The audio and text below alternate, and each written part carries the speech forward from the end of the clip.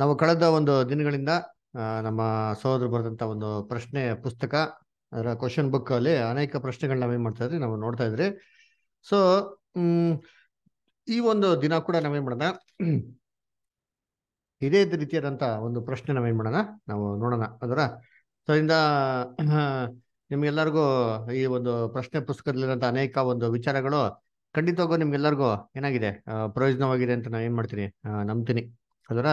So ಅದಕ್ಕೆ ನೋಡ್ಬೇಕಾದ್ರೆ ಇದರಲ್ಲಿ ಏನಪ್ಪಾ ಅಂತಂದ್ರೆ ಅನೇಕ ವಿಚಾರಗಳು ನಮ್ಗೇನಾಗ್ತದೆ ನಮ್ಮ ಆತ್ಮಿಕ ಜೀವನಕ್ಕೆ ಮುಖ್ಯವಾಗಿ ಯಾವ ರೀತಿ ಇರಬೇಕು ಅಂತಂದ್ಬಿಟ್ಟು ಅನೇಕ ನಮ್ಗೆ ತುಂಬಾ ಯೂಸ್ಫುಲ್ ಆಗಿರೋದ್ರಿಂದ ನಾವು ಇದನ್ನ ಧ್ಯಾನ ಮಾಡ್ತೀರಿ. ಇನ್ನೊಂದು ಇವತ್ತು ನಾವು ಆಯ್ಕೆ ಮಾಡಿರೋದು ಯಾವ್ದಪ್ಪ ಅಂದ್ರೆ, ಕಳೆದ ವಾರ ನೋಡಿದ್ದೆ ಅಂದ್ರೆ ಪ್ರಧಾನ ದೂತರುಗಳ ಬಗ್ಗೆ ನಾವು ಏನ್ ಮಾಡಿದ್ರಿ ನೋಡಿದ್ರಿ. ಈ ವಾರ ನಾವು ನೋಡೋಂತ ಒಂದು ಪ್ರಶ್ನೆ ಏನಪ್ಪಾ ಅಂದ್ರೆ, ಯೇಸು ಕ್ರಿಸ್ತನ ಒಂದು ಈಡ್ ಬಲಿ ಅದನ್ನ ಯಾವ ರೀತಿ ಅಪ್ಲೈ ಮಾಡ್ತಾರೆ ವರ್ಲ್ಡ್ಗೆ, ಲೋಕದಲ್ಲಿ ಯಾವ ರೀತಿ ಜನಗಳಿಗೆ ಅಪ್ಲೈ ಮಾಡ್ತಾರೆ ಅಂತ ಅಂದ್ಬಿಟ್ಟು ಒಂದು ಪ್ರಶ್ನೆ. ಓಕೆನಾ. ಅದಕ್ಕೆ ನಾವು ಏನ್ ಮಾಡೋಣ, ಈ ಸತ್ಯವೇದದಲ್ಲಿ ಏನ್ ಹೇಳ್ತಾರೆ ಅಂತ ಅಂದ್ಬಿಟ್ಟು ನಾವೇನ್ ಮಾಡೋಣ, ಅನೇಕ ವಿಚಾರಗಳನ್ನ ನಾವು ನೋಡೋಣ ಅದರ. ಸೊ ಅದಕ್ಕೆ ಈ ಪ್ರಶ್ನೆನ ನಮ್ಮ ಸಹೋದರಿಗೆ ಯಾವಾಗಪ್ಪ ಕೇಳ್ತಾರೆ ಅಂದ್ರೆ, ಆ ಒಂದು 1916ನೇ ಇಸ್ವಿಯಲ್ಲಿ ಅವ್ರೇನ್ ಮಾಡ್ತಾರೆ, ಇದನ್ನ ಕೇಳ್ತಾರೆ ಅಂದ್ರ. ಸೊ ಅದ್ ನೋಡ್ಬೇಕಾದ್ರೆ ಆ ಈ ಒಂದು ಪ್ರಶ್ನೆಗೆ ನೋಡ್ಬೇಕಾದ್ರೆ ಆ ಏನಂತ ಕೇಳ್ತಾರೆ ಅಂದ್ರೆ, when will the merit of Christ sacrifice the ransom price be applied for Adam? Will this include the whole Adam race ಅಂತ ಒಂದು ಪ್ರಶ್ನೆ. ಅಂದ್ರೆ ಏನಪ್ಪಾ ಅಂತಂದ್ರೆ, ಆ ನಮ್ಮ ಕರ್ತನು ನಮ್ಗೆಲ್ಲ ಚೆನ್ನಾಗಿ ಗೊತ್ತಿರಂಗೆ ಈಡ್ ಬಲಿ ಏನ್ ಮಾಡಿದ್ದಾರೆ, ಕೊಟ್ಟಿದ್ದಾರೆ. ಅದು ಆದಾಮ್ಗೆ ಮುಖಾಂತರ ನಮ್ಮೆಲ್ಲರಿಗೂ ಏನಾಗ್ತದೆ, ಅದು ಅಪ್ಲೈ ಆಗ್ತದೆ ಅಂತ ನಮ್ಗೆ ಚೆನ್ನಾಗಿ ಗೊತ್ತು ಅಂದ್ರ. ಸೊ ಹಾಗಿರ್ಬೇಕಾದ್ರೆ ಇದು ಯಾವಾಗ ಜನಗಳಿಗೆ ಅನ್ವಯಿಸ್ತದೆ ಅದರ. ಇವಾಗ ಜನಗಳಿಗೆ ಅನ್ವಯಿಸ್ತಾ ಇದೆ, ಇವಾಗ ಜನಗಳಿಗೆ ಇದೆಯಾ ಅಂತ ನೋಡೋ, ಇಡೀ ಲೋಕ ಜನಗಳಿಗೆ ಅಂದ್ರೆ ಯಾರು ಯೇಸು ಕ್ರಿಸ್ತನ ನಂಬಿಲ್ವೋ ಅವ್ರಿಗೂ ಕೂಡ ಇವಾಗ ಈಡ್ ಬಲಿ ಇದೆಯಾ ಅಂತ ನೋಡಿ. ಈಡ್ ಬಲಿ ಕೊಟ್ಟಿರೋದು ಬೇರೆ, ಆದ್ರೆ ಈಡ್ ಬಲಿನ ಅವ್ರಿಗೆ ಇವಾಗೆ ಅವ್ರಿಗೆ ದೇವರು ಅಪ್ಲೈ ಮಾಡ್ಬಿಟ್ಟಿದ್ರಾ ಅಂತ ಹೇಳೋದು ಎರಡು ಬೇರೆ ಬೇರೆ ಮಾತುಗಳು. ಸೊ ಇವಾಗ ಅಪ್ಲೈ ಆಗಿದ್ಯಾ ಅಂತ ಒಂದು ಪ್ರಶ್ನೆ. ಆಮೇಲೆ ಇದು ಯಾವಾಗ ಆಗ್ತದೆ, ಯಾವಾಗ ಇಡೀ ಮನುಕುಲಕ್ಕೆ ಯೇಸು ಕ್ರಿಸ್ತನ ಒಂದು ರ್ಯಾನ್ಸಮ್ ಅಪ್ಲೈ ಆಗ್ತದೆ ಅಂತ ಪ್ರಶ್ನೆ. ಆಮೇಲೆ ಇದು ಇಡೀ ಮನುಕುಲ ಎಲ್ಲಾನು ಸೇರಿರ್ತದ ಅಥವಾ ಯಾರನ್ನ ಬಿಟ್ಟಿರ್ತದ ಅಂತಂದ್ಬಿಟ್ಟು ಒಂದು ಪ್ರಶ್ನೆ. ಸೊ ಇದಕ್ಕೆ ನಿಮ್ಗೆ ಯಾರು ಆಲೋಚನೆ ಇತ್ತು ಅಂತಂದ್ರೆ ನೀವ್ ಏನಾರು ಹೇಳ್ಬೋದು, ಯಾರಿಗಾರ ಹೇಳಕ್ಕೆ ಇಂಟ್ರೆಸ್ಟ್ ಇತ್ತು ಅಂದ್ರೆ, ಅಥವಾ ನಿಮ್ಗೆ ಏನೋ ಒಂದು ಪಾಯಿಂಟ್ಸ್ ಇತ್ತು ಅಂತಂದ್ರೆ ನೀವ್ ಏನ್ ಮಾಡೋದು, ಇದನ್ನ ಹಂಚ್ಕೊಬೋದು. ಯಾರಿಗಾರ ಏನಾರ ಈ ಪ್ರಶ್ನೆ ಅರ್ಥ ಆಯ್ತಾ ಅಟ್ಲೀಸ್ಟ್ ಹೇಳಿದ್ದು ಕನ್ನಡದಲ್ಲಿ? ಹೌದ್ರಿ ಹೌದ್ರಿ, ಅರ್ಥ ಆಯ್ತು. ಓಕೆ ಸರಿ. ಹಂಗಾರೆ ಏನ್ ಅಭಿಪ್ರಾಯ, ರೇಷ್ಮೆ ಅಷ್ಟ ನೀವ್ ಹೇಳಿ. ಬ್ರದರ್, ಯೇಸು ಸ್ವಾಮಿ ಈಡ್ ಬಲಿ ಇಡೀ ಲೋಕ ಜನಕ್ಕೆ ಇವಾಗ ಅಪ್ಲೈ ಆಗುತ್ತಾ ಅಂತ ಅವ್ರು ಎಲ್ಲರಿಗೂ ಕೊಟ್ಟದ್ದು ನಿಜ, ಆದ್ರೆ ಇವಾಗ ಅಪ್ಲೈ ಆಗುತ್ತಾ ಅಂದ್ರೆ ಇವಾಗಿನೂ ಇಲ್ಲ ಬ್ರದರ್. ಅವ್ರ ಮನ ಕಣ್ಣಿನ್ನು ತೆರೆದಿಲ್ಲ. ಅದು ಕ್ರಿಸ್ತನ 1000 ವರ್ಷದ ಆಳ್ವಿಕೆಯಲ್ಲಿ ಅವರು ಸಮಾಧಿಯಿಂದ ಎದ್ದು ಬಂದಿದ ಮೇಲೆ ಅದು ಅವ್ರಿಗೆ ಬರುತ್ತಾ ಬ್ರದರ್ ಓಕೆ ಅನ್ವಯಿಸುತ್ತೆ. ವೆರಿ ಗುಡ್ ರೇಷ್ಮೆ. Okay very good. ಸರಿ, ಇದ್ರಲ್ಲಿ ಇನ್ನೊಂದು ಪ್ರಶ್ನೆ ಇದೆ ಸರ್. ಇದು ಕ್ರಿಸ್ತ ರಾಜ್ಯದಲ್ಲಿ ಇದು ಎಲ್ಲರಿಗೂ ಅಪ್ಲೈ ಆಗ್ಬೇಕಾದ್ರೆ ಅವ್ರಿಗೆ ಎಲ್ಲರಿಗೂ ಇರ್ತದ, ಅದ್ರಲ್ಲಿ ಯಾರು ಮಿಸ್ ಆಗಿರ್ತಾರ? ಯಾರಂದ್ರೆ ಸಭೆ ಮತ್ತು ಮಹಾಸಮೂಹ ಮಿಸ್ ಆಗಿರ್ತಾರ. ಅವ್ರ ಆಲ್ರೆಡಿ ಇಲ್ಲೇ ಆ ಪರಲೋಕ ರಕ್ಷಣೆ ಬಂದಿರ್ತಾರಲ್ಲ ಅವ್ರು. ಇನ್ ಉಳ್ಕಿದ್ರೆ ಎಲ್ರಿಗೂ ಬರುತ್ತೆ brother. Okay thank you sir, thank you. Okay, ಬೇರೆ ಯಾರಾದ್ರ? ಬ್ರದರ್, ನಾನು ಅದೇ ಹೇಳೋಣ ಅನ್ಕೊಂಡೆ ಬ್ರದರ್. ಹೇಳಿ ಶಾಂತ ಸರ್, ಹೇಳ್ರಿ. ಅದೇ ಬ್ರದರ್ ರೇಷ್ಮೆ ಹೇಳ್ತಲ್ಲ, ಅದನ್ನೇ ನಾನು ಹೇಳ್ಬೇಕು ಅನ್ಕೊಂಡೆ. ಸರಿ ಸರಿ. ಅಂದ್ರೆ ಅಂದ್ರೆ ಇಡೀ ಲೋಕ ಜನಗಳಿಗೆ ಇವಾಗೆ ಬರ್ತದ ಈಡ್ ಬಲಿ? ಇಲ್ಲ ಬ್ರದರ್. ಓಕೆ, ಯಾಕೆ ಯಾಕೆ ಕ್ರಿಸ್ತನ್ ರಾಜ್ಯದಲ್ಲಿ ಅವ್ರು ಕೊಡ್ತಾರೆ, ಯಾಕೆ ಇವಾಗ ಕೊಡೋದಿಲ್ಲ? ನಿಮ್ಗೆ ಏನಿಸ್ತದೆ ಬ್ರದರ್? ಅವ್ರ ಮನ ಕಣ್ ತೆರೆದಿಲ್ಲ, ಮತ್ತೆ ಅವರು ದೇವ್ರನ್ನಂತ ಯಾರಂತಾನೆ ಅವ್ರಿಗೆ ಗೊತ್ತಿಲ್ಲ. ಹಂಗಾಗಿ ಅವ್ರಿಗೆ ಕೊಡೋದಿಕ್ಕಾಗಲ್ಲ. ಹೌದು. ಓಕೆ ಓಕೆ ಗುಡ್ ಶಾಂತ master. Okay next Shobha star. ಹೇಳ್ರಿ, ಏನ್ ಹೇಳ್ತಿದ್ರೆ? ಬ್ರದರ್ ಪ್ರಶ್ನೆ ಏನಂತಾನೆ ಗೊತ್ತಾಗಿಲ್ಲ. ಪ್ರಶ್ನೆ ಏನು ಅಂದ್ರೆ, ಇವಾಗ ಯೇಸು ಕ್ರಿಸ್ತು ಎಲ್ಲರಿಗೂ ಈಡ್ ಬಲಿ ಕೊಟ್ಟಿದ್ದಾರೆ. ಹಾ, ಆದ್ರೆ ಈಡ್ ಬಲಿ ಇವಾಗ ಎಲ್ಲಾ ಲೋಕ ಜನಗಳಿಗೆ ವಹಿಸ್ತದ? ಅವ್ರಿಗೆ ದೇವ್ರ ಎಲ್ಲಾರ್ಗೂ ಲೋಕ ಜನಗಳಿಗೆ ಇವಾಗ ಅದನ್ನ ಅಪ್ಲೈ ಮಾಡ್ಬಿಟ್ಟಿದಾರಾ ಅಂತ.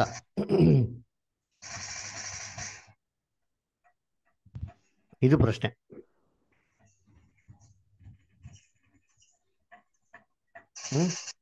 ಏನಂತೀರಾ ಶೋಭಾಸ್ಟರ್? ನಿಮ್ಗೇನ ಗೊತ್ತಿದ್ಯಾ?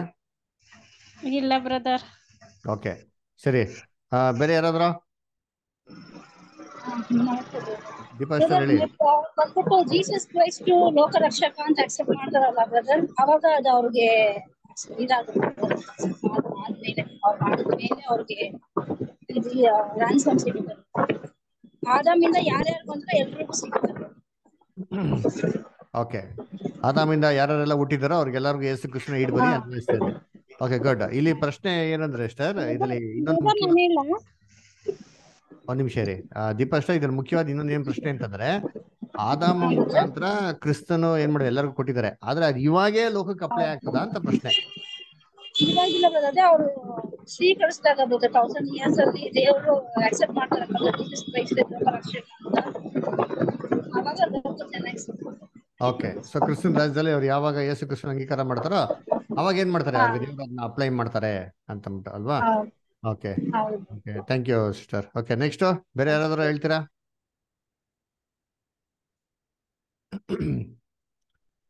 ಅನಿತಾ ಸ್ಟಾರ್, ಚಿತ್ರಾ ಸ್ಟಾರ್, ಮ್ಯಾಗಿ ಸ್ಟಾರ್.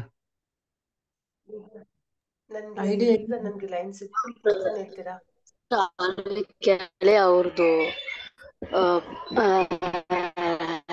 ಎಲ್ಲಾರ್ಗು ಬರುತ್ತೆ, ಇವಾಗ ಇನ್ನ ಸಮಯ ಬಂದಿಲ್ಲ. Okay, good star. ಅಂದ್ರೆ ಇವಾಗ ಇನ್ನ ಅವ್ರಿಗೆ ಸಮಯ ಬಂದಿಲ್ಲ, ಆದ್ರೆ ಯೇಸು ಕ್ರಿಸ್ತನ ಈಡು ಬಲಿ ಅಂತೂ ಎಲ್ಲರಿಗೂ ಅನ್ವಯಿಸ್ತಾರೆ, ಆದ್ರೆ ಲೋಕಕ್ಕೆ ಇವಾಗ ಏನಾಗಲ್ಲ, ಅನ್ವಯಿಸಲ್ಲ ಅಂತಂತೀರಾ? Okay, thank you star. ಮಗೇಶ, ಪ್ರಶ್ನೆ ಏನಂತಂದ್ರೆ, ಯೇಸು ಕ್ರಿಸ್ತು ಆಡಮ್ಗೆ ಮುಖಾಂತರ ಎಲ್ಲಾ ಜನಗಳಿಗೂ ಈಡು ಬಲಿ ಕೊಟ್ಟಿದ್ದಾರೆ, ಅದು ಕೊಟ್ಟಿದ್ದಾರೆ. ಆದ್ರೆ ಆ ಈಡ್ ಬಲಿ ಲೋಕ ಜನಗಳಿಗೆ ಯೇಸು ಕ್ರಿಸ್ತನ ಯಾರು ಅಂಗೀಕಾರ ಮಾಡಿದ್ವೋ ಇವಾಗ ಅವ್ರಿಗೂ ಕೂಡ ಇವಾಗ ಅನ್ವಯಿಸ್ತದ ಅಂತ ಒಂದು ಪ್ರಶ್ನೆ.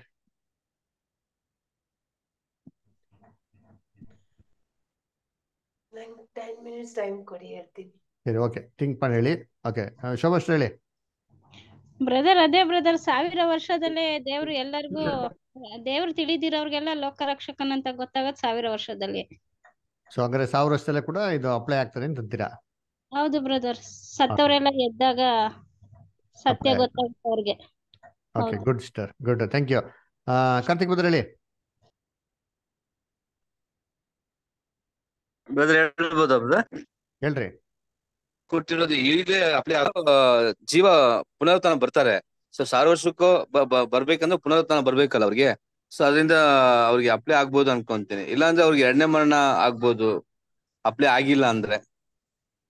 ಅಂದ್ರೆ ಇವಾಗೆ ಅಪ್ಲೈ ಆಗ್ತದ ಇಲ್ಲ ಮುಂದಕ್ಕ? ಇವಾಗ್ಲೇ ಅಪ್ಲೈ ಆಗುತ್ತೆ ಅನ್ಕೊಂತೀನಿ. ಓಕೆ, ಇವಾಗೆ ಅಪ್ಲೈ ಆಗ್ತದೆ ಅಂತಂತೀರಾ? Okay, thank you.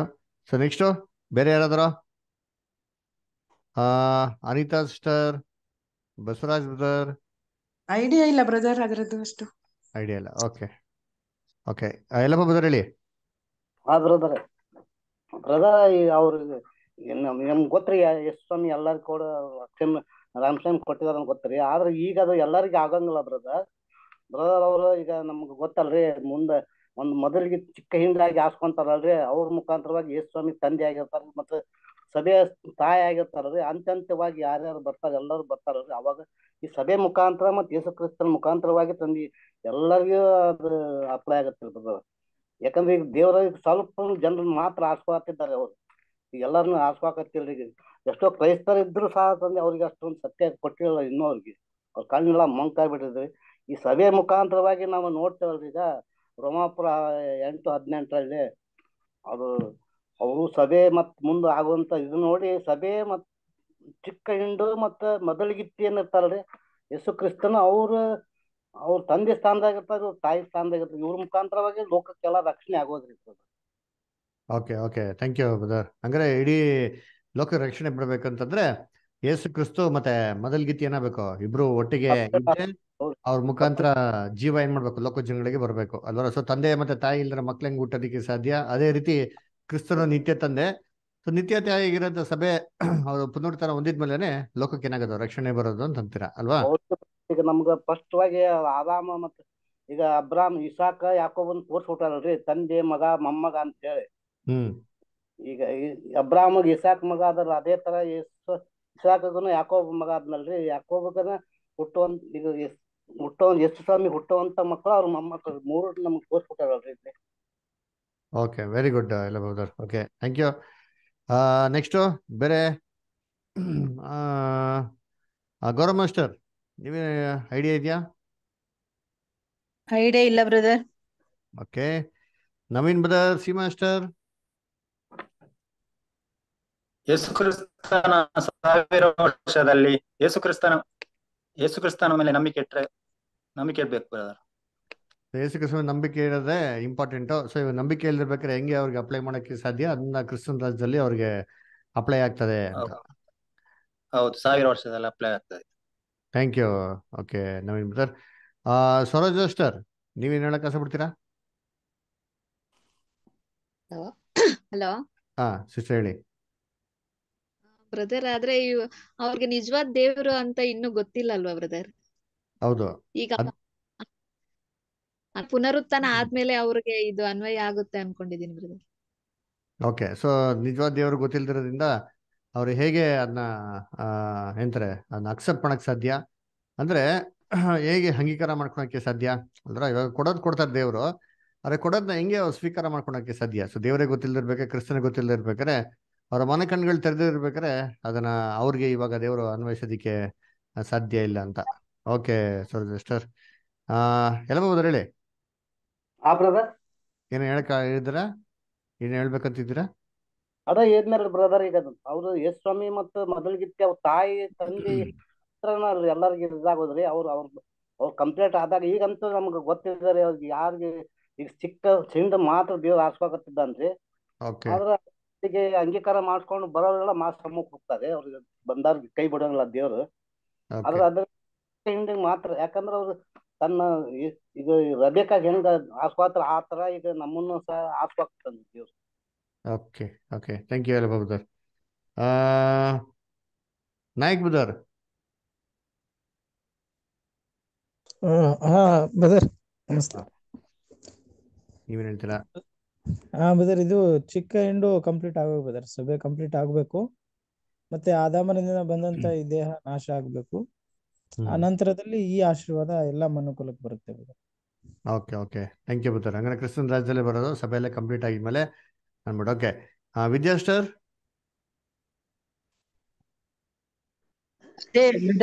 ಎಲ್ಲರಿಗೋಸ್ಕರ ಪ್ರಾಣ ಕೊಟ್ಟಿದ್ದಾರೆ, ಎಲ್ಲಾ ಜನರಿಗೋಸ್ಕರ ಪ್ರಾಣ ಕೊಟ್ಟಿದ್ದಾರೆ. ಈಗ ಅನ್ವಯಿಸುತ್ತದೋ ಅದು 1000 ವರ್ಷದಲ್ಲಿ, ಅಷ್ಟು ಐಡಿಯಾ ಇಲ್ಲ brother. Okay, thank you sister. Next Yogesh brother.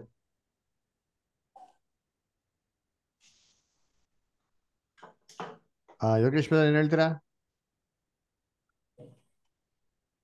Okay, Kamala master.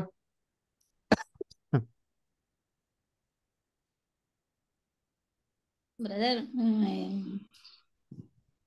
ಈ ಚಿಕ್ಕ ಹಿಂಡು ಅಷ್ಟು ಲೋಕದ ಜನರಿಗೆ ದೇವ್ರು ಅಂತ ಗೊತ್ತಿಲ್ವಲ್ಲ ಬ್ರದರ್. ಅವರು ಅಲ್ಲಿ ಬಂದು ತಿಳ್ಕೊಂಡಾದ್ಮೇಲೆ ಅವರು ಇವರು ದೇವ್ರು ಅಂತ ಅವ್ರಿಗೆ ಗೊತ್ತಾದಾಗ ಅವ್ರಿಗೂ ಕೂಡ ರಣಸಮ್ ಐತೆ ಬ್ರದರ್.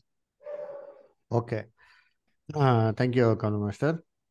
ಓಕೆ, ಮ್ಯಾಗಿಸ್ಟರ್ ಏನು ಹೇಳ್ತೀರಾ? ಅಲ್ಲ ಕಂಟಿನ್ಯೂ ಮಾಡೋಣ.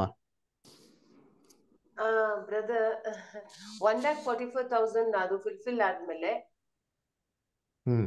ಅದಕ್ಕೊಂದು ಬೆಲೆ ಇರುತ್ತೆ ದೇವ್ರಿಗೆ. ಆಮೇಲೆ ರ್ಯಾನ್ಸಮ್ ಬಿಡುಬಲಿ, ಜೀಸಸ್ ಎಲ್ಲಾ ಮನುಕುಲ ರಕ್ಷಣೆಗೋಸ್ಕರ ತನ್ನ ಬಲಿಯನ್ನು ಅರ್ಪಿಸಿದ್ರು, ಅದು ಅಪ್ಲೈ ಆಗುತ್ತೆ ಎಲ್ಲಾ ಜನಗಳಿಗೆ. ಆಮೇಲೆ ಕಡೆ ದಿನಗಳಲ್ಲಿ ನನ್ನ ಆತ್ಮವನ್ನು ಸುರಿಸುವೆನು ಅಂತ ಹೇಳ್ತಾರೆ. ಅಲ್ಲಿ ಎಲ್ಲರಿಗೂ ಕಾಣ್ತಿರುತ್ತೆ. ಅವಾಗ ಯಾರು ಸತ್ತ ದೇವ್ರ ತಿಳ್ಕೊಡ್ತಾರೆ, ಅಲ್ಲಿ ತಿಳ್ಕೊಂಡು ಅವರು ರಕ್ಷಣೆ ಹೊಂದ್ತಾರೆ. ಏನಂತ ಓಕೆ ಓಕೆ ಸರ್, ಅಂದ್ರೆ ಎಲ್ಲರೂ ಕ್ರಿಸ್ತನ ರಾಜ್ಯದಲ್ಲಿ ಮತ್ತೆ ತಿಳ್ಕೊಂಡು ರಕ್ಷಣೆ ಹೊಂದ್ತಾರೆ. ಓಕೆ. ಓಕೆ, ಅನುಸ್ಟರ್ ನೀವೇನ್ ಹೇಳ್ತೀರಾ? ಬ್ರದರ್ ಬ್ರದರ್ ಕಾರ್ತಿಕ್ ಬದ್ರ ಹೇಳಿ. ಅದೇ ವಚನ ಹೇಳ್ತಾ ಇದೆ, ಯೇಸು ಕ್ರಿಸ್ತನ ರಕ್ತ ಸಕಲ ಪಾಪಗಳನ್ನು ನೀಗಿಸಿ, ತಮಿಳಲ್ಲಿ ಹೇಳ್ತೀನಿ, ಯೇಸು ಕ್ರಿಸ್ತನ ರಕ್ತಂ ಸಕಲ ಪಾಪಗಳನ್ನು ನೀಕಿ ನಮ್ಮ ಶುದ್ಧೀಕರಿಕೊಂಡು ವಚನ ಹೇಳ್ತದೆ. ಯೇಸು ಕ್ರಿಸ್ತ ರಕ್ತ ಇದಾಗಿದೆ. ಸೊ ಇಡೀ ಅದು ಎಲ್ಲಾ ಮನುಷ್ಯರಿಗೂ ಪಾಪ ಕ್ಷಮಾಪಣೆ ಆಗಿದೆ. ಯಾವಾಗ ಸೆಲ್ಪಟ್ರು ಅವಾಗ್ಲಿಗೂ ಪಾಪ ಕ್ಷಮಾಪಣೆ ಆಯ್ತು. ಸೊ ಅದು ಆದಾಮ್ ಕೊಟ್ಟಂತ ಈಡು ಬಳಿ ಅದು ಅಪ್ಲೈ ಆಗಿದೆ ಅಂತ ನನ್ನ ಇದು. ಓಕೆ ಓಕೆ, ನಿಮ್ thought. Thank you Karthik brother. Okay, ನೋಡೋಣ. Thank you. ಅನುಸ್ಟರ್ ನೀವೇನು ಹೇಳ್ತಿದ್ರಿ? ಅದೇ ಬ್ರದರ್, ಯೇಸು ಕ್ರಿಸ್ತನ ಈಡು ಬಲಿ ಎಲ್ಲಾರ್ಗು ಅಪ್ಲೈ ಆಗೋದು ನಿಜ. ಆದ್ರೆ ಈಗ ಅಪ್ಲೈ ಆಗಲ್ಲ. 1000 ವರ್ಷದಲ್ಲಿ ಯಾರ್ಯಾರು ಯೇಸು ಸ್ವಾಮಿನ ತಿಳ್ಕೊಂಡು ಮತ್ತೆ ದೇವರ ಯೋಜನೆಗಳನ್ನ ತಿಳ್ಕೊಂಡು ಆತನ ಹೆಜ್ಜೆಜಾಡಿನಲ್ಲಿ ನಡೀತಾರೋ, ಯಾರ್ಯಾರು ಅದರಲ್ಲಿ ಪರಿಪೂರ್ಣರಾಗ್ತಾರೋ ಅವಾಗ ಮಾತ್ರ ಅವ್ರಿಗೆ ಅದು ಅಪ್ಲೈ ಆಗುತ್ತೆ ಅಂತ ಅನ್ಕೊಂಡಿದ್ದೀನಿ.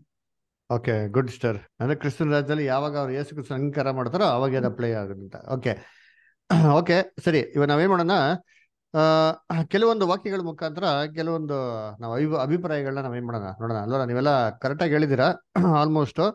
ಏನ್ರಿ, ಇವಾಗ ನಾವೇನ್ ಮಾಡೋಣ ಅಂದ್ರೆ ವಾಕ್ಯಗಳಲ್ಲಿ ಹೇಗಿದೆ ಅಂತ ನೋಡೋಣ ಅಲ್ವಾ. ನೋಡಿ, ಇವಾಗ ಯೇಸು ಕ್ರಿಸ್ತ ಎಲ್ಲರಿಗೂ ಏನ್ ಮಾಡೋರೆ, ಪ್ರಾಣ ಕೊಟ್ಟಾರೆ. ಅದೆಲ್ಲ ಏನು ಸಂದೇಹನೇ ಇಲ್ಲ. ನಮಗೂ ಕೊಟ್ಟಿದ್ರೆ, ನಿಮ್ಗೂ ಕೊಟ್ಟಿದ್ರೆ, ಎಲ್ಲ ಕೊಟ್ಟಿದ್ದಾರೆ. ನಾವೆಲ್ಲ ಊಟಕ್ಕಿಂತ ಮುಂಚೆ ಯೇಸು ಕ್ರಿಸ್ತ ನಮ್ಗಾಗಿ ಏನ್ ಮಾಡಿದ್ರು, ಪ್ರಾಣನ ಕೊಟ್ಟಿದ್ರು ಅಲ್ವರ.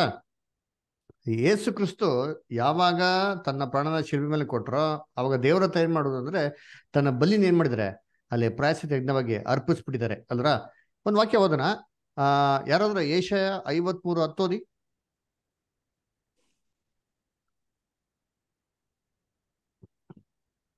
ಓದ್ತೀರಾ? ಎಲ್ಲ ಬೈಬಲ್ ಯಾರ ಹತ್ರ ಇದೆಯಾ? ಅವನನ್ನು ಜಜ್ಜುವುದು ಯೆಹೋವನ ಸಂಕಲ್ಪವಾಗಿತ್ತು. ಆತನು ಅವನನ್ನು ವ್ಯಾಧಿಯಿಂದ ಬಾಧಿಸಿ ಹೀಗೆಂದುಕೊಂಡನು, ಇವನು ತನ್ನ ಆತ್ಮವನ್ನು ಪ್ರಾಯಶ್ಚಿತ್ತ ಯಜ್ಞಕ್ಕಾಗಿ ಒಪ್ಪಿಸಿದ ಮೇಲೆ ತನ್ನ ಸಂತಾನವನ್ನು ನೋಡುವನು, ನೋಡ್ರ, ಚಿರಂಜೀವಿಯಾಗುವನು. ತನ್ನ ಆತ್ಮವನ್ನು ಪ್ರಾಯಶ್ಚಿತ್ತ ಯಜ್ಞಕ್ಕಾಗಿ ಅರ್ಪಿಸಿದ್ದಾರೆ. ಅದರ ಈ ಒಂದು ಬಲಿನ ಕ್ರಿಸ್ತನ ಏನ್ ಮಾಡಿದ್ರೆ ದೇವರ ಹತ್ರ ಅರ್ಪಿಸಿದ್ದಾರೆ. ಇವಾಗ ಈ ಬಲಿನ ದೇವ್ರ ಏನ್ ಮಾಡಿದ್ದಾರೆ, ಕ್ರಿಸ್ತನ ಹತ್ರ ಅದನ್ನ ಸ್ವೀಕಾರ ಮಾಡಿದ್ದಾರೆ. ಅದರ ಹೀಬ್ರೂಸ್ 1ನೇ ಅಧ್ಯಾಯ 3ನೇ ವಾಕ್ಯ ಓದಿ. ಹೀಬ್ರೂಸ್ 1:3. ಈತನು ದೇವರ ಪ್ರಭಾವದ ಪ್ರಕಾಶವು, ಆತನ ತತ್ವದ ಮೂರ್ತಿಯು, ತನ್ನ ಶಕ್ತಿಯ ವಾಕ್ಯದಿಂದ ಸಮಸ್ತಕ್ಕೆ ಆಧಾರವೂ ಆಗಿದ್ದು, ಪಾಪ ವಿಶುದ್ಧಿ ಮಾಡಿದ ಮೇಲೆ ಉನ್ನತ ಲೋಕದೊಳಗೆ ಮಹತ್ವವುಳ್ಳ ದೇವರ ಬಲಗಡೆಯಲ್ಲಿ ಆಸನಾರೂಢನಾದನು. ನೋಡ್ರ, ಇವಾಗ ಕ್ರಿಸ್ತನ್ ಏನ್ ಮಾಡಿದ್ರೆ ಈ ಬಲಿನೆಲ್ಲ ಸಲ್ಲಿಸಿದ್ಮೇಲೆ ಪರಲೋಕದಲ್ಲಿ ದೇವರ ಬಲಗಡೆ ಏನ್ ಮಾಡಿದಾರೆ, ಆಸೀನರೂಢನಾಗಿದ್ದಾನೆ ಅಂತ ಹೇಳ್ತಾರೆ. ಹಂಗ ಕ್ರೈಸ್ಟ್ ಏನ್ ಮಾಡಿದ್ರೆ ಕಂಪ್ಲೀಟ್ ರ್ಯಾನ್ಸಮ್ ಏನ್ ಮಾಡಿದ್ರೆ ಸ್ಯಾಕ್ರಿಫೈಸ್ ಕೊಟ್ಬಿಟ್ಟಿದ್ದಾರೆ. ದೇವ್ರ ಹತ್ರ ಏನ್ ಮಾಡಿದಾರೆ, ಇವಾಗ ಫುಲ್ ಕಂಪ್ಲೀಟ್ ಕೊಟ್ಬಿಟ್ಟಿದ್ದಾರೆ.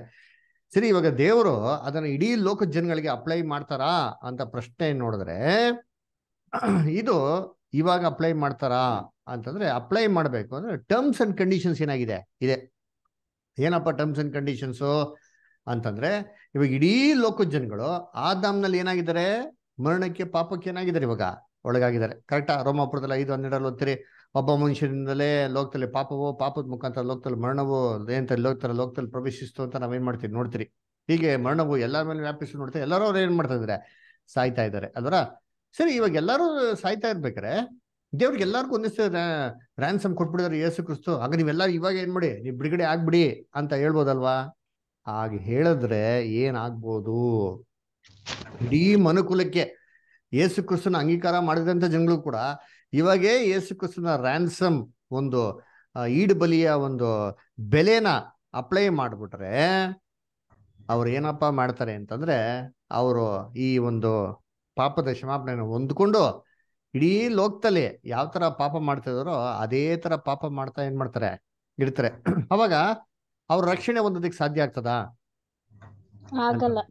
ಆಗಲ್ಲ. ಅದಕ್ಕೆ ದೇವರು ಒಂದು ಕ್ರೈಟೀರಿಯಾ ಇಟ್ಟಿದ್ದಾರೆ, ಒಂದು ಕಂಡೀಷನ್ಸ್ ಇಟ್ಟಿದ್ದಾರೆ. ಅದರ ಏನಪ್ಪಾ ಅಂದ್ರೆ, ನೋಡಪ್ಪ, ಕ್ರಿಸ್ತನ ಬಲಿ ಎಲ್ಲರಿಗೇನಿದೆ, ಅನ್ವಯಿಸ್ತದೆ. ಆದ್ರೆ ಇದಕ್ಕೆ ಟರ್ಮ್ಸ್ ಅಂಡ್ ಕಂಡೀಷನ್ಸ್ ಇದೆ. ಏನ್ ಕಂಡೀಷನ್ಸ್? ಇವಾಗ ನೋಡಿ, ಯೇಸು ಕ್ರಿಸ್ತನ ಈಡ್ ಬಲಿ ನಮಗೆ ಅಪ್ಲೈ ಆಗ್ಬೇಕು ಅಂದ್ರೆ ನಮ್ಗೆ ಏನ್ ಕಂಡೀಷನ್ಸ್ ಇತ್ತು? ಇವಾಗ ನಾವು ಲೋಕದಲ್ಲಿ ಇದ್ರಲ್ವಾ, ನಾವು ಲೋಕದಿಂದ ನಾವೆಲ್ಲ ಬಂದಿರೋದು. ನಮ್ಗೆ ಏನ್ ಕಂಡೀಷನ್ ಕೊಟ್ರು ದೇವ್ರು? ನೀವು ಕ್ರಿಸ್ತನಿಂದ ನೀವು ಪಾಪ ಕ್ಷಮಾಪಣೆ ಹೊಂದ್ಬೇಕು ಅಂದ್ರೆ ನೀವೇನ್ ಕಂಡೀಷನ್ಸ್ ಅಂದ್ರು ದೇವ್ರು? ನಮ್ಗೇನಂದ್ರು? ನಾವು ನಮ್ಗೆ ದೇವ್ರಿಗೆ ಅರ್ಪಿಸ್ಬೇಕಂತ ದೀಕ್ಷೆ ಜ್ಞಾನಸ್ನಾನ ಸ್ನಾನ ಮಾಡ್ಬೇಕು ನಂಬಿಕೆ ಒಟ್ಟಿಗೆ. ದೀಕ್ಷೆ ನಮ್ಮನ್ನ ನಾವೇ ನಿರಾಕರಿಸಿ ಹಾ ಎತ್ತು ನಡಿಬೇಕು. ಓಕೆ, ನಮ್ಮ ನಾವೇ ನಿರಾಕರಿಸ್ಬೇಕು, ದೀಕ್ಷೆ ಸ್ನಾನ ತಗೊಬೇಕು. ಗುಡ್. ಪಾಪ ಬಿಟ್ಟು ಪ್ರಾಯಶ್ಚಿತ್ತದಿಂದ ಪ್ರಾಯಶ್ಚಿತ್ತ ಪಡ್ಬೇಕು brother. ಪಾಪನ ಬಿಟ್ಟು ಏನ್ ಮಾಡ್ಬೇಕು? ದೇವ್ರ ಕಡೆಗೆ ತಿರುಗ್ಬೇಕು. ನಮ್ಮ ಪಾಪನೆಲ್ಲ ಅದನ್ನದು ಬ್ರದರ್, ಈ ಡಾಕ್ಟ್ರಿನ್ ಇದೆಯಲ್ಲ ಟ್ರೂತ್, ಅದನ್ನ ನಾವು ಅರ್ಥಕೋಬೇಕು. ಜೊತೆಗೆ ನಾವು ಅದನ್ನ ಮೊದಲು ತಿಳ್ಕೊಂಡ್ಮೇಲೆ ಇದು ಮಾಡ್ಬೇಕು. ಓಕೆ, ಸತ್ಯ ಅಂತ ಯೇಸುವೇ ತಿಳ್ಕೊಬೇಕು. ಕರ್ತನೆಂದು ಯೇಸುವೇ ಕರ್ತನೆಂದು ಬಾಯಿಂದ ಅರಿಕೆ ಮಾಡಿ ಹೃದಯದಿಂದ ನಂಬಬೇಕು. Very good. ಯೇಸು ಕ್ರಿಸ್ತನೇ ಅಂತಾರೆ ರಕ್ಷಕ ಅಂತ ಅಂಗೀಕಾರ ಮಾಡ್ಬೇಕು, ಸತ್ಯ ಅಂತ ತಿಳ್ಕೊಬೇಕು. ನೆಕ್ಸ್ಟ್ ಹೇಳ್ರಿ, ಮ್ಯಾಗಿಸ್ಟರ್ ಹೇಳ್ರಿ. ನಾವು ಕೆಲವು ವಾಗ್ದಾನಗಳನ್ನ ತಗೊಂಡಿದ್ವಿ ಕಾನ್ಸಂಟ್ರೇಷನ್ ತಗೊಳ್ಳೋ ಮುಂಚೆನೆ, ಅದಕ್ಕೆ ನಾವು ಬದ್ಧರಾಗಿರ್ಬೇಕು, ಅದ್ ತಕ್ಕಂತೆ ನಾವು ಮಾಡ್ಬೇಕು. ಓಕೆ, ವಾಗ್ದಾನಗಳನ್ನ ನಂಬಬೇಕು. ನೆಕ್ಸ್ಟ್ ಬೇರೆ ಯಾರು ಇದ್ದೀರಾ ಏನ್ ಹೇಳೋದು?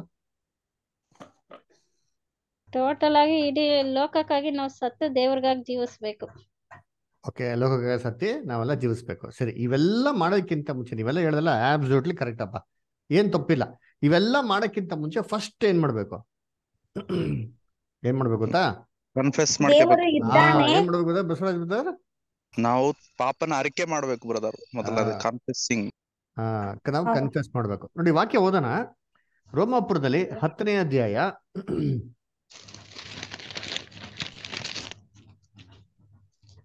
ರೋಮಾಪುರದಲ್ಲಿ 10ನೇ ಅಧ್ಯಾಯ 9ನೇ ವಾಕ್ಯ ಓದಿ. ನೀನು ಯೇಸುವನ್ನೇ ಕರ್ತನೆಂದು ಬಾಯಿಂದ ಅರಿಕೆ ಮಾಡಿಕೊಂಡು ದೇವರು ಆತನನ್ನು ಸತ್ತವರೊಳಗಿಂದ ಎಬ್ಬಿಸಿದನೆಂದು ಹೃದಯದಿಂದ ನಂಬಿದರೆ ನಿನಗೆ ರಕ್ಷಣೆಯಾಗುವುದು ಎಂಬುದೇ. ಹಾಗಾದ್ರೆ ರಕ್ಷಣೆ ಆಗ್ಬೇಕು ಅಂದ್ರೆ ಫಸ್ಟ್ ಏನ್ ಮಾಡ್ಬೇಕು? ಏನ್ರಿ, ನಾವು ಪಾಪಿಗಳು, ನಮಗೋಸ್ಕರ ಕ್ರಿಸ್ತನ ಸತ್ತಿದ್ದಾನೆ ಅಂತ ಅಂದ್ಬಿಟ್ಟು ಈ ಮನವರಿಕೆ ನಮ್ಗೇನಾಗಿರ್ಬೇಕು? ಇದಿರ್ಬೇಕು. ಇದು ಯಾವ್ದೇ ವ್ಯಕ್ತಿ ಇರ್ಲಿ, ಇವತ್ತು ನಮಗೆಲ್ಲ ಈ ಮನವರಿಕೆ ಹೆಂಗ್ ಬಂತು? ಕ್ರಿಸ್ತನ್ ಬಗ್ಗೆ ತಿಳ್ಕೊಬೇಕು ಅಂತ ನಮ್ಗೇನಾಯ್ತು? ಮನೋಭಾವ ಬಂತು. ಆಮೇಲೆ ಕ್ರಿಸ್ತನ್ ಏನ್ ಮಾಡಿದ್ರಿ? ನಾವು ಅಕ್ಸೆಪ್ಟ್ ಮಾಡಿದ್ರಿ.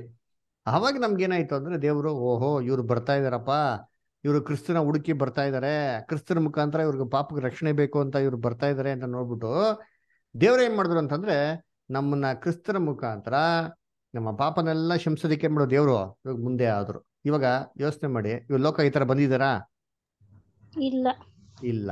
ಮತ್ತೆ ಲೋಕ ಈ ತರ ಬಂದೇ ಇಲ್ಲ ಅಂತಂದ್ರೆ ಬರಕ್ಕಿಂತ ಮುಂಚೆನೆ ನಿಮ್ ಪಾಪಗಳೆಲ್ಲ ಕ್ಷಮಿಸ್ಬಿಟ್ಟಿದೆ ಹೋಗ್ರಪ್ಪ ಅಂತಂದ್ರೆ ಅವ್ರೇನ್ ಮಾಡ್ತಾರೆ? ಈ ಪಾಪದ ಕ್ಷಮಾಪಣೆ ತಗೊಂಡು ತಿರ್ಗಿ ಏನ್ ಮಾಡ್ತಾರೆ? ಪಾಪ ಮಾಡಕ್ಕೆ ಶುರು ಮಾಡ್ತಾರೆ.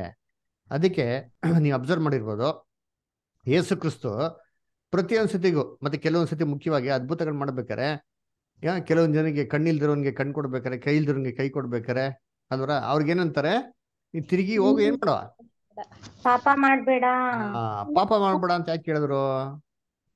ಮಾಡೋ ಚಾನ್ಸ್ ಐತಿ ಅಂತ. ಮಾಡೇ ಮಾಡ್ತಾನೆ ಅಂತ ಯೇಸು ಕ್ರಿಸ್ತನ್ ಚೆನ್ನಾಗ್ ಗೊತ್ತು. ಅದಕ್ಕೆ ಅಡ್ವೈಸ್ ಮಾಡೋದ್ ಕಳಿಸ್ತಾರೆ. ಅವ್ನ ಅಡ್ವೈಸ್ ಕೇಳ್ತಾನೆ ಬಿಡ್ತಾನೆ, ಅವ್ನಿಗೆ ಇಷ್ಟ. ಅದ್ರ ಹಂಗಾರೆ ಏನರ್ಥ?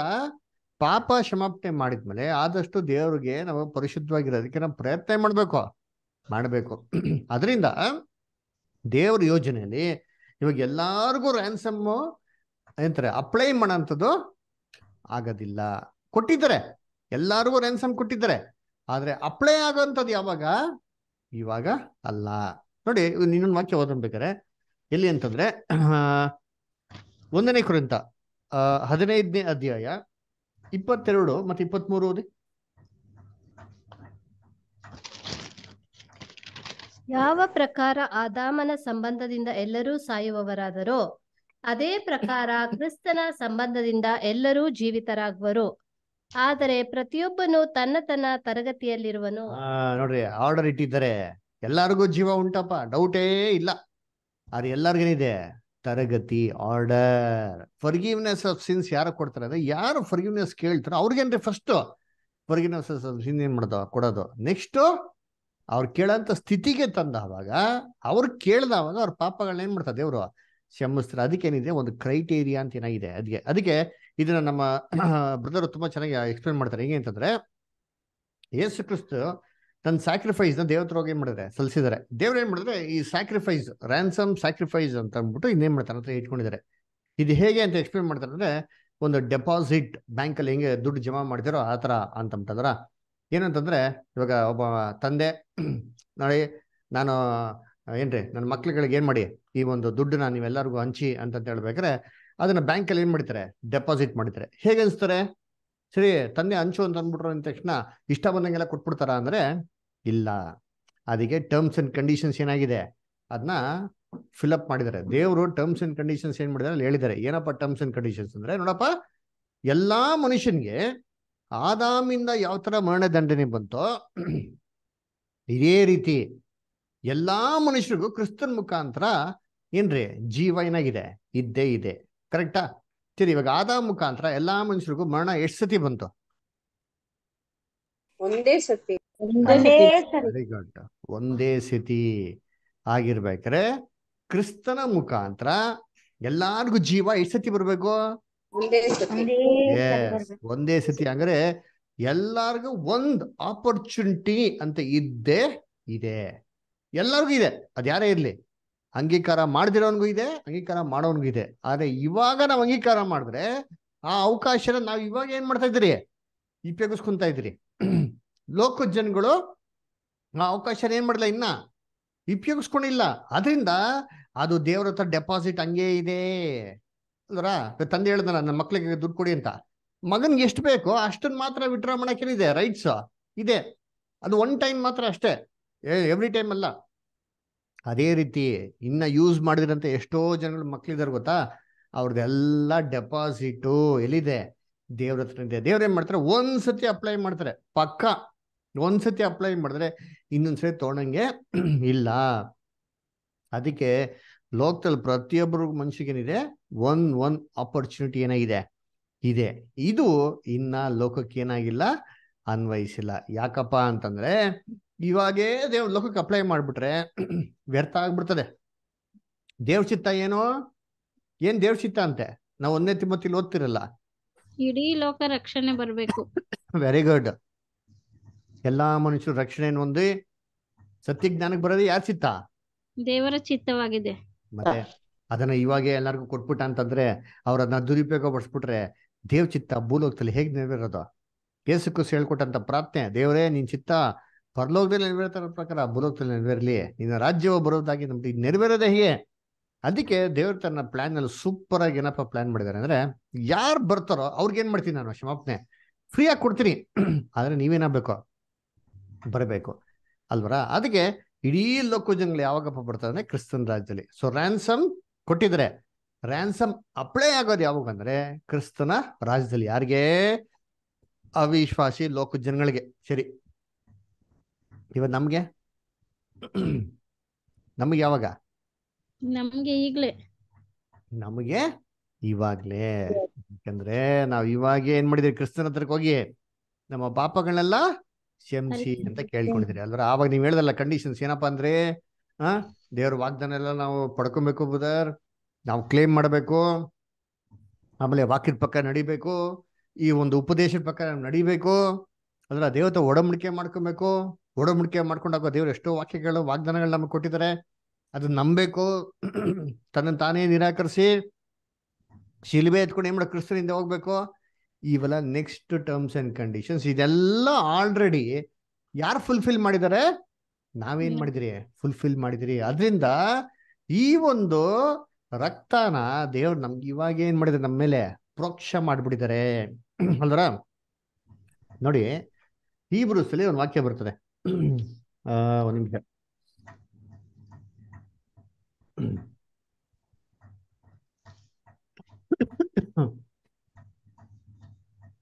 ಹ್ಮ್ 9ನೇ ಅಧ್ಯಾಯದಲ್ಲಿ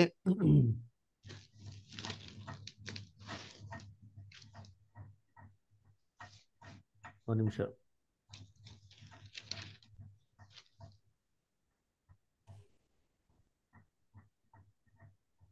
ಆ 9ನೇ ಅಧ್ಯಾಯದಲ್ಲಿ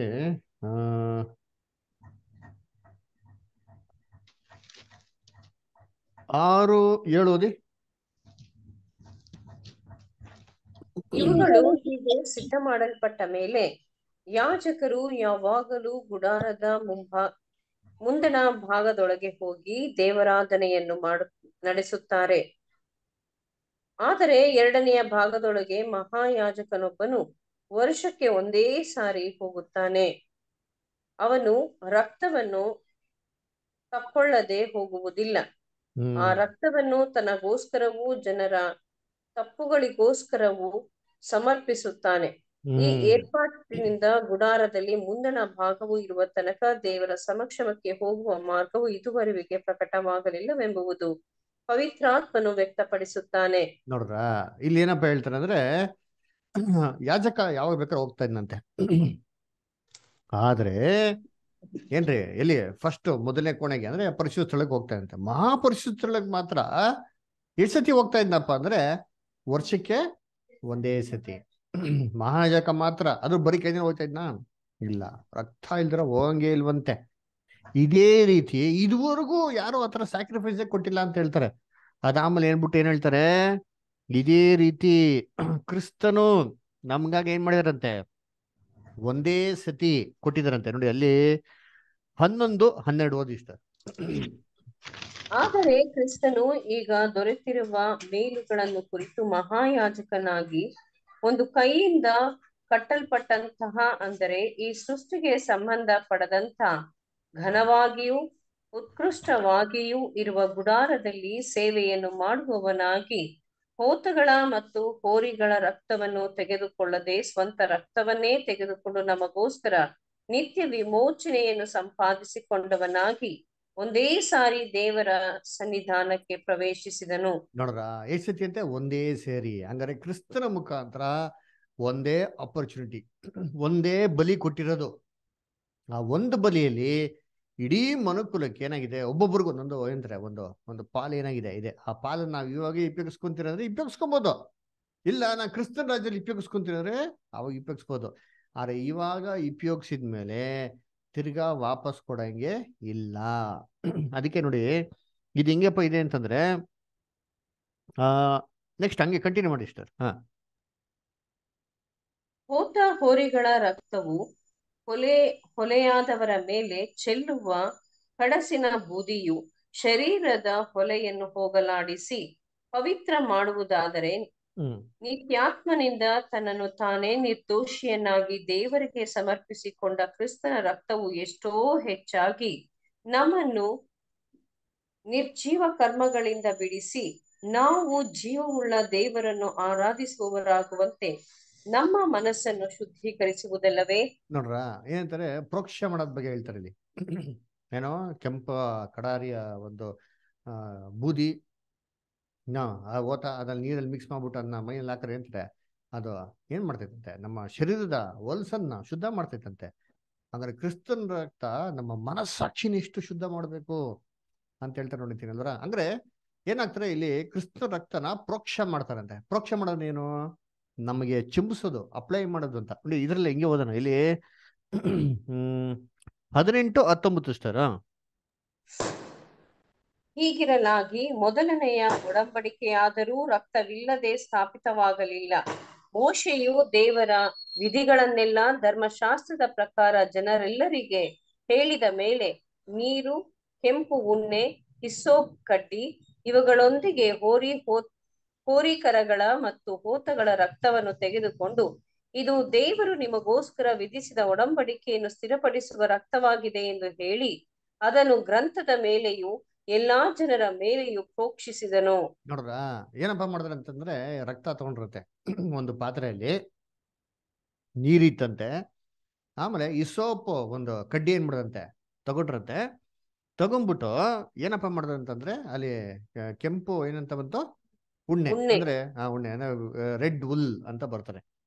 ಫಸ್ಟ್ ಮೋಸ ಏನ್ ಮಾಡ್ತಾರೆ, ನ್ಯಾಯ ಪ್ರಮಾಣ ಎಲ್ಲರಿಗೂ ಓದಿದ್ಮೇಲೆ ಆ ಉಣ್ಣೆನ ಮತ್ತೆ ಈ ಸೋಪ್ ಬಳ್ಳಲ್ಲಿ ಅದು ತಗೊಂಡು ರಕ್ತದಲ್ಲಿ ನೀರಲ್ಲಿ ಚಿಮಿಸ್ಬಿಟ್ಟು ಅದನ್ನೇನ್ ಮಾಡ್ತಂತೆ ಎಲ್ಲಾ ಮನುಷ್ಯ ಮೇಲೆ ಪ್ರೋಕ್ಷ ಮಾಡ್ತಾರಂತೆ. ನೋಡಿದ್ರ, ಹಂಗಾದ್ರೆ ಈ ಕೆಲಸ ಯಾಜಕ ಮಹಾಯಾಜಕ ಹಿಂಗ್ ಮಾಡ್ತಾ ಇದ್ದ. ನಾವ್ ಅಲ್ಲೇ ಮುಂದಕ್ಕೆ ಹೋದ್ರಲ್ಲ, ಏನಂತ ಹೇಳಿದ್ರು 7ನೇ ವಾಕ್ಯದಲ್ಲಿ, ಆರೋನು ಮೊದಲು ಈ ರಕ್ತನ ತನ್ನ ಕುಟುಂಬಕ್ಕೆ ಕೊಡ್ತಾ ಇದ್ದಂತೆ, ಅನಂತರ ಇಡೀ ಇಸ್ರೇಲ್ಗಳು ಕೊಡ್ತಾ ಇದ್ದಂತೆ. ಇದೇ ತರ ಕ್ರಿಸ್ತನು ತನ್ನ ಅಮೂಲ್ಯವಂತ ರಕ್ತನ ಯಾರ ಮೇಲಪ್ಪ ಇವಾಗ ಪ್ರೋಕ್ಷ ಮಾಡ್ತಾ ಇರೋದು, ಅಪ್ಲೈ ಮಾಡ್ತಾ ಇರೋದು ಅಂತಂದ್ರೆ, ಯಾರಿಂದ ಸ್ವೀಕಾರ ಮಾಡಕ್ ರೆಡಿ ಇದಾರೋ ಅವ್ರಿಗೆ ಏನ್ ಮಾಡ್ತಾರೆ, ಕ್ರಿಸ್ತನ್ ಇವಾಗ ಅಪ್ಲೈ ಮಾಡ್ತಾರೆ. ಕ್ರಿಸ್ತನ್ ರಾಜ್ಯದಲ್ಲಿ ಇಡೀ ಮನುಕುಲ ಏನ್ ಮಾಡ್ತಾರೆ, ಆ ಗುಡಾರ ಹತ್ರಕ್ಕೆ ಏನ್ ಮಾಡ್ತಾರೆ, ಬರ್ತಾರೆ.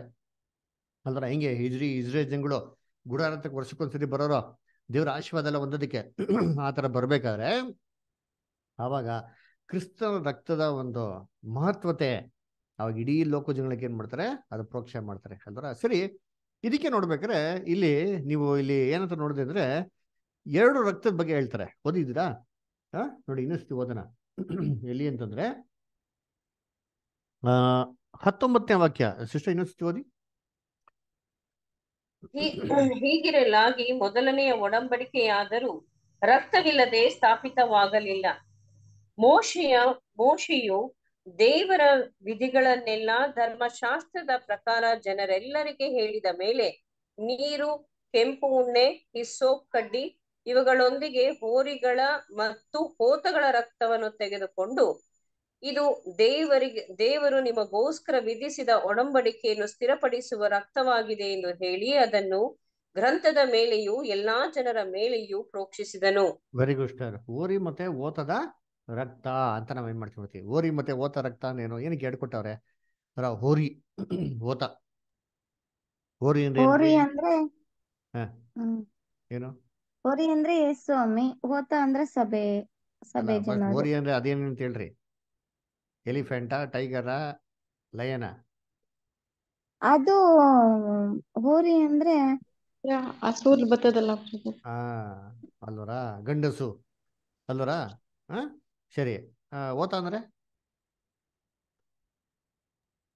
ಅಂದ್ರೆ ಹಾಡು, ಮೇಕೆ ಅದು ಸ್ತ್ರೀ ಅಲ್ವರ. ಬ್ರದರ್, ಅದು ಹೆಣ್ಣು ಬ್ರದರ್. ಯಾವ್ದು? ಇಲ್ಲ, ಓತ ಅಂದ್ರೆ ಹೆಣ್ಣಲ್ಲ. ನೋಡ್ರ. ಹೌದೌದು, ಓತ ಟಗರು ಅಂದ್ರೆ ಗಂಡು. ಸರಿ ಆಯ್ತು, ಇಬ್ರು ಓತ ಅಂದ್ರೆ ಕನ್ಕ್ಲೂಷನ್ ಬನ್ನಿ, ಆಮೇಲೆ ನಮ್ಮ ಹತ್ರ ಹೇಳ್ರಿ ಆಯ್ತರ. ಅದಕ್ಕೆ ಹೇಳಿದ್ದು ಫಸ್ಟ್ ಏನು ಅಂತ ಕೇಳಿದ್ದು ನಾನು, ಯಾಕಂದ್ರೆ ಹಲವಾರು ಅಭಿಪ್ರಾಯಗಳಿರ್ತದೆ. ಸಿಂಪಲ್ ಆಗಿ ಹೇಳ್ತೀನಿ ಕೇಳಿ. ಒಂದು ಬುಲಕ್ ಮತ್ತೆ ಒಂದು ಗೋಟ್ ಅಲ್ವರ. ಇನ್ನು ನಮ್ಮ ಭಾಷೆ ಇನ್ನು ಸರಳಾಗಿ ಅರ್ಥ ಆಗ್ಬೇಕು ಅಂದ್ರೆ, ಒಂದು ಎತ್ತು, ಆಮೇಲೆ ಏನ್ರಿ ಒಂದು ಮೇಕೆ ಅಂತ ಹೇಳ್ಬೋದು. ಏನಕ್ಕೆ ಎರಡು ಹೇಳೋರೆ? ಯಾರೋ ಒಂದು ಕೊಡ್ಬೋದಲ್ವಾ? ಯಾಕೆ ಎರಡು ಹೇಳಿದ್ರು ಅಂತಂದ್ರೆ, ಒಂದು ಎತ್ತದ ಒಂದು ಬಲಿ ಅದರ ಏನ್ರಿ, ಅದು ಹೆಂಗಿದೆ ಅಂತಂದ್ರೆ ತುಂಬಾ ಗಾತ್ರ ಜಾಸ್ತಿ, ಅದು ತುಂಬಾ ದೊಡ್ಡದಾಗಿದೆ. ಅದರ ಅದ್ರಲ್ಲಿ ಕೊಬ್ಬೇನಿದೆ, ಸಿಕ್ಕಾಪಟ್ಟೆ ಇದೆ. Sorry for the disturbance. ಅದು ನೀವ್ ಹೇಳಿದ್ರಲ್ಲ, ಓರಿ ಅಂದ್ರೆ ಅದನ್ನ ಇಂಗ್ಲಿಷ್ ನಲ್ಲಿ ಬುಲ್ ಅಂತಾರೆ, ಅದು ಗಂಡು ಹಸು ತರದ್ದು. ಓಕೆನಾ? ಇನ್ನ ಇವ್ರು ಹೇಳಿದ್ರಲ್ಲ ಓತ ಅಂದ್ರೆ ಆಡಲ್ ಬರೋ ಗಂಡು. ಆಡಿನ ಗಂಡನ್ನ ಓತ ಅಂತಾರೆ, ಕುರಿಯ ಗಂಡನ್ನ ಟಗರು ಅಂತಾರೆ ಬ್ರೋ. ಅಷ್ಟೇ, ಸಾರಿ. ವೆರಿ ಗುಡ್, ಕರೆಕ್ಟ್ ಆಗಿ ಹೇಳಿದ್ರಿ ನೋಡಿ. ಅಲ್ವಾ, ಗುಡ್. ಹಾಗೆ ಟೀಚರ್ ಸರಿ. ಓಕೆ. ಅದಕ್ಕೆ ನೋಡ್ಬೇಕಾದ್ರೆ ಇದನ್ನ ಏನಕ್ಕೆ ಎರಡು ಹೇಳಿದ್ರು ಅಂದ್ರೆ, ಒಂದಲ್ಲಿ ಕೊಬ್ಬು ಜಾಸ್ತಿ, ಇನ್ನೊಂದು ಮಾಂಸ ಜಾಸ್ತಿ, ಇನ್ನೊಂದು ರಕ್ತ ಜಾಸ್ತಿ. ಇನ್ನೊಂದಲ್ಲಿ ಈ ಒಂದು ಓತದಲ್ಲಿ ತುಂಬಾ ಕಮ್ಮಿ, ಅದರಲ್ಲಿ 10% ಅಂತ ಹೇಳ್ಬೋದು ಅಷ್ಟೇ.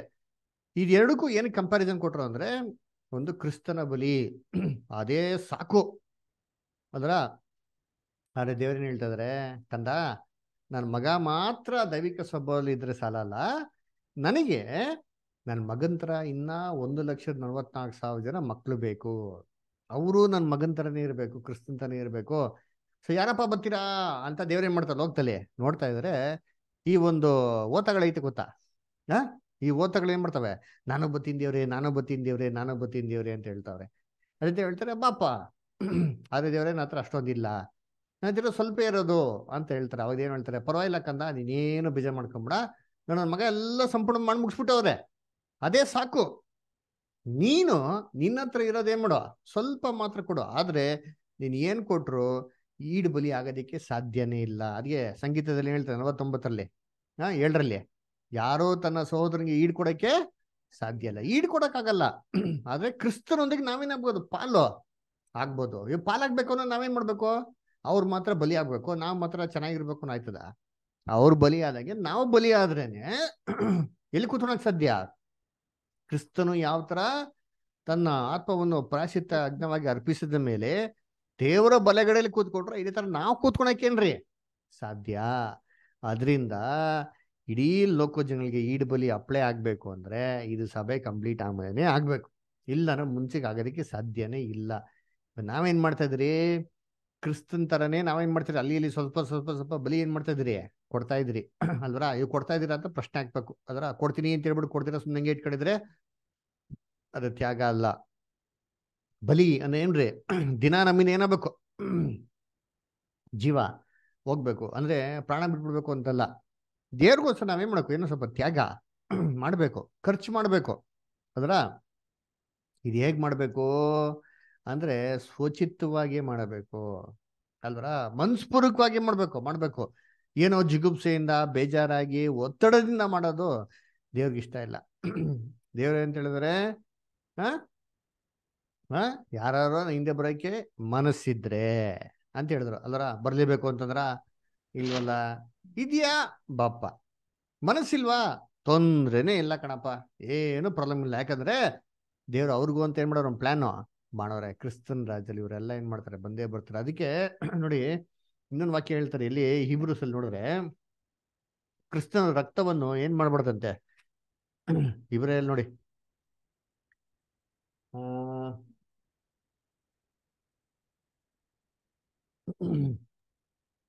ಹೀಬ್ರೂಸ್ 10 ಚಾಪ್ಟರ್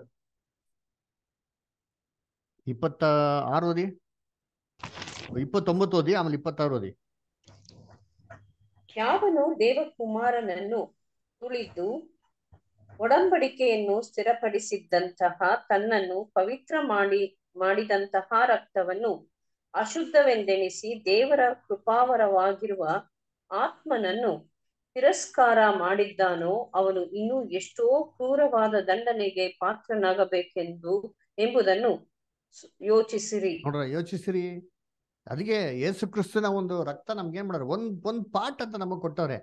ಇದನ್ನ ಹೊಂದಿದ್ಮೇಲೆ ಅದನ್ನ ಕೇವಲವಾಗಿ ಟ್ರೀಟ್ ಮಾಡಿ ಕಾಲಿಂದ ತುಳಿದಾಕತರ ನಡ್ಕೊಂಡು, ಕೇರ್ಲೆಸ್ ಆಗಿ ಹೋಪ್ಲೆಸ್ ಆಗಿ ನಡ್ಕೊಂಡು, ದೇವರ ಪವಿತ್ರ ಆತ್ಮಕ್ಕೆ ನಿಂದನೆ ತರ ರೀತಿಲಿ ನಾವು ನಡೆದ ಅಂತಂದ್ರೆ ಇನ್ನೆಂಥ ಕೋಪಕ್ಕೆ ಗುರಿ ಆಗ್ತೀವಿ. ಇಂಥವ್ರೆ ಎಲ್ಗೆ ಹೋಗೋದು, ಎರಡನೇ ಮರಣಕ್ಕೆ ಹೋಗೋದು. ಯಾಕೆಂದ್ರೆ ಕ್ರಿಸ್ತನ ಒಂದು ಭಾಗನೇ ಮಾಡೈತಿವ್ರೋ, ಹೊಂದ್ಕೊಂಡಿದ್ದಾಯ್ತು. ಹೊಂದ್ಕೊಂಡಿದ್ಮೇಲೆ ಅದನ್ನ ಕಾಲಲ್ಲಿ ಒದ್ ಬಿಸಾಕದ ಅಂತಂದ್ರೆ ಇನ್ನೊಂದು ಭಾಗ ಇದೆಯಾ? ಇಲ್ಲ. ಇನ್ನೊಂದು ಭಾಗ ಉಪಯೋಗಿಸ್ಕೊಂಡೆ ಅದರ. ಇವಾಗ ಬಂದ್ರೆ ಏನ್ ಬೇಕಾದ್ರೂ ದೇವ್ರು ಕ್ಷಮಿಸ್ಬಿಡ್ತಾರೆ. ಎಂಥ ತಪ್ಪು ಮಾಡಿಸ್ರಿ ದೇವತೆ ಬಂದ್ಬಿಟ್ರೆ ಏನ್ ಮಾಡ್ತಾರೆ, ಕ್ಷಮಿಸ್ಬಿಡ್ತಾರೆ. ಹಂಗಾದ್ರೆ ತಪ್ಪೇ ಮಾಡ್ಬೇಕು ಅಂತಲ್ಲ, ತಪ್ಪು ಮಾಡಿದಿರ ಇರೋ ರೀತಿ ನಡ್ಕೊಬೇಕು. ಆದ್ರೆ ಆಕಸ್ಮಿಕವಾಗಿ ಬಲ ಐತೆ ಅಂತ ತಪ್ಪಾದ ಅವಾಗ ದೇವ್ರು ಏನ್ ಮಾಡ್ತಾರೆ, ಎಲ್ಲಾ ತಪ್ಪುಗಳನ್ನ ಮನ್ನಿಸೋದಕ್ಕೆ ಯಾವತ್ತೇನಾಗಿರ್ತಾರೆ, ಕಾಯ್ತಾ ಇರ್ತಾರೆ ಅಲ್ರ. ಪ್ರಾಡಿಗಲ್ಸನ್ ಕನ್ನಡದಲ್ಲಿ ಏನ್ ಮಾಡ್ತಾರೆ, ಪ್ರಾಡಿಗಲ್ಸನ್ಗೆ ಕೆಟ್ಟು ಹೋಗೋ ಮಗ ಏನಾಗ್ಬಿಡ್ತಾನೆ, ಅವ್ರ ಅಪ್ಪನ ಗಲಾಟೆ ಮಾಡ್ಕೊಂಡು ಆಸ್ತಿ ಎಲ್ಲ ಇಸ್ಕೊಂಡು ಹೋಗ್ಬಿಡ್ತಾನೆ. ನೋಡಿದ್ರೆ ನನಗೆ ರ್ಯಾನ್ಸಮ್ ಕೊಡು ಇವಾಗ ಅಂತ ತಗೊಂಡು ಹೋಗ್ಬಿಡ್ತಾನೆ. ಎಲ್ಲಿ ಕೊಟ್ಟದ ತಗೊಂಡಿದ್ಮೇಲೆ ಹೋದ್ನಾಗ ಲೋಕಕ್ಕೆ ಹೋದ, ಚೆನ್ನಾಗಿ ಫ್ರೆಂಡ್ಸ್ ಜೊತೆಗೆ ಹೋದ, ಎಂಜಾಯ್ ಮಾಡ್ದ, ಚೆನ್ನಾಗಿ ತಿಂದು ಕುಡ್ದೆಲ್ಲ ಹಾಳು ಮಾಡಕೊಂಡ. ಕೊನೆಗೆ ಏನ್ ಗತಿ ಬಂದ್ಬಿಡ್ತು ಏನ್ರಿ, ಹಂದಿ ತಿನ್ನಂತ ಒಂದು ಆಹಾರ ತಿನ್ನಕ್ಕೆ ಗತಿ ಬಂದ್ಬಿಡ್ತು. ಅದರ ಕ್ರಿಸ್ತನ ಒಂದು ಅಮೂಲ್ಯವಂತ ರಕ್ತನ ಕೇವಲವಾಗಿ ಏನ್ ಮಾಡಿದೆ, ಉಪಯೋಗಿಸ್ಕೊಂಬಿಟ್ಟ. ಆ ಪಾಪದ ಕ್ಷಮಾಪಣೆನ ಸರಿಯಾಗಿ ಉಪಯೋಗಿಸ್ಕೊಂಡಿಲ್ಲ ಅಲ್ವರ. ಆಮೇಲೆ ಮಾನಸಂತರು ಅಂತಾನೆ, ಅಯ್ಯೋ ನಾನು ಮಾಡಿದ ತಪ್ಪು ಅಂತ. ಅವ ದೇವ್ರ ಏನ್ ಮಾಡ್ತಾರೆ, ಬಿಟ್ಬಿಡ್ತಾರ ಅವನ್ನ. ತಿರ್ಗಾ ದೇವ್ರ ಮನೆಗೆ ಹೋದ್ರೆ, ಅಪ್ಪನ ಮನೆಗೆ ಹೋದ್ರೆ ಅಪ್ಪ ಏನ್ ಮಾಡ್ತಾನೆ, ಸ್ವೀಕಾರ ಮಾಡ್ತಾನೆ ಹೇಳ್ತಾರೆ. ಆದ್ರೆ ಅವರಪ್ಪ ದಿನ ಎದುರು ನೋಡ್ತಾ ಇದ್ರಂತೆ, ಮಗನ್ ಬರ್ತಾನೆ ಅಂತ. ಬಂದವಾಗ ಅವರಪ್ಪ ಅವ್ರನ್ನ ಬೈಲಿಲ್ಲ. ಅವರಪ್ಪ ಏನ್ ಮಾಡ್ತಾರೆ, ಸ್ವೀಕಾರ ಮಾಡ್ಕೊಂತಾರೆ. ಅದರ ಸ್ವೀಕಾರ ಮಾಡ್ಬೇಕಾರೆ ಏನ್ ಹೇಳ್ತಾನೆ ಅವ್ರ ಮಗ, ಅಪ್ಪ ನಾನ್ ನಿನ್ ಮಗನಾಗಿರಕ್ಕೆ ಯೋಗ್ಯನೋ ಅಲ್ಲ. ಹಂಗ ಯೋಗ್ಯತೆ ಕಳ್ಕೊಂಡ್ಬಿಟ್ಟ, ಆ ಯೋಗ್ಯತೆನ ಕಳ್ಕೊಂಡ್ಬಿಟ್ಟ. ಆವಾಗ ಎಂತ ಸಮಾನ ಅಂತಂದ್ರೆ, ಮಗನಾಗಿದ್ರು ಸರಿ ಆಳಿನ ಒಂದು ಸ್ಥಾನನೇ ಏನ್ ಮಾಡ್ತೀರಿ, ಹೊಂದ್ಕೊಂತೀರಿ ಅಲ್ವರ. ಅದಕ್ಕೆ ಕ್ರಿಸ್ತನ ಒಂದು ರಕ್ತನ ಏನ್ ಮಾಡ್ಬಿಡ್ಕೊಡು, ಕಾಲಲ್ಲಿ ತುಳಿಯಕ್ ಹೋಗ್ಬಿಡುದು. ನಮ್ಮ ಒಂದು ಪಾರ್ಟ್ ತುಂಬಾ ಶ್ರೇಷ್ಠ, ನಮಗೆ ಕೊಟ್ಟಿರ್ಬೇಕಾರೆ ಅದನ್ನ ಸರಿಯಾಗಿ ಉಪಯೋಗಿಸ್ಕೊಬೇಕು. ನೋಡಿ ಅದೆಲ್ಲ ಹೇಳ್ತಾರೆ ಎಲ್ಲಿ 26 ಓದಿ ಇಷ್ಟರ್ 10ರಲ್ಲಿ 26. ಯಾಕೆಂದರೆ ಸತ್ಯದ ಪರಿಜ್ಞಾನವನ್ನು ನಾವು ಹೊಂದಿದ ಮೇಲೆ ಬೇಕೆಂದು ಪಾಪ ಮಾಡಿದರೆ ಪಾಪ ಪರಿಹಾರಕ್ಕಾಗಿ ಇನ್ನಾವ ಯಜ್ಞವೂ ಇರುವುದಿಲ್ಲ. ಸತ್ಯ ಎಲ್ಲ ತಿಳಿದ್ಮೇಲೆ ಬೇಕು ಅಂತ ಏನ್ ಮಾಡಕ್ ಹೋಗ್ಬಿಡುದು, ಪಾಪನ ಮಾಡಕ್ ಕೆಲವು ಜನ ಹೇಳ್ತಾರೆ ಬೇಕು ಅಂತಾನೆ ಪರ್ಪಸ್ಫುಲ್ ಆಗೇ ಮಾಡ್ತಾರ್ರಿ.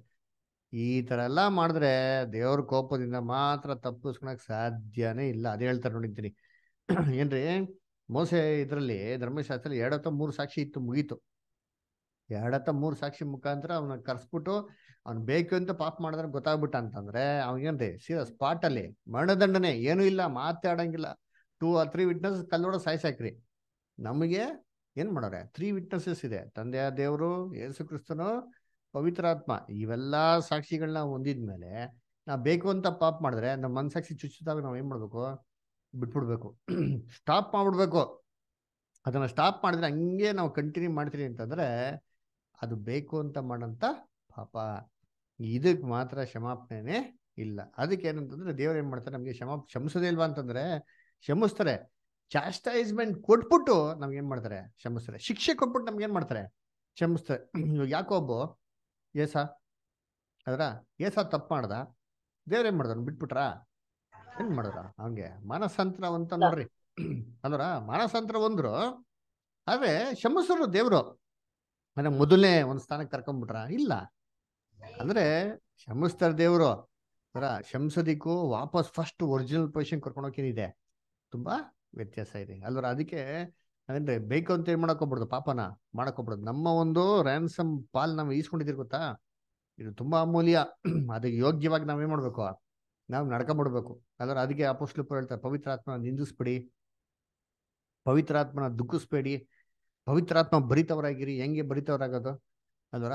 ನಾವು ಹೋಲಿ ಮೈಂಡ್ ಏನಾಗಿರ್ಬೇಕು, ನಮ್ಗಿರ್ಬೇಕು ಅಲ್ವರ. ಹೋಲಿ ಮೈಂಡ್ ಇಲ್ದಿರ ಬರೀ ಅದು ಇದು ಮೈಂಡ್ಗಳಿತ್ತು ಅಂತಂದ್ರೆ, ಕರಪ್ಟ್ ಮೈಂಡ್ ಇತ್ತು ಅಂದ್ರೆ ಏನಾಗ್ತದೆ? ಕರಪ್ಷನ್ ನಮ್ಮಲ್ಲಿ ಬೆಳೀತದೆ ಅಲ್ವರ. ಅದಕ್ಕೆ ಹೇಳ್ತಾರಲ್ಲ ಇಲ್ಲಿ ಗಲಾತ್ಯರಲ್ಲಿ ನೋಡಿ, ಅಪೊಸ್ತಲ ಪೌಲ್ ಹೇಳ್ತಾರೆ ನೋಡಿ, ಏನ್ ಹೇಳ್ತಾರೆ?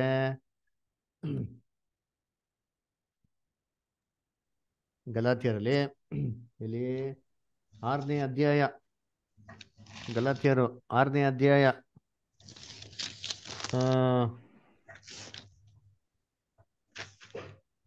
5ನೇ ವಾಕ್ಯನ ಓದಿ. 5ರಿಂದ 10 ಓದಿ. ಯಾಕೆಂದರೆ ಓದಿ ಓದಿ. ಯಾಕೆಂದರೆ ಪ್ರತಿಯೊಬ್ಬನು ಸ್ವಂತ ಹೊರೆಯನ್ನು ಹೊತ್ತುಕೊಳ್ಳಬೇಕು.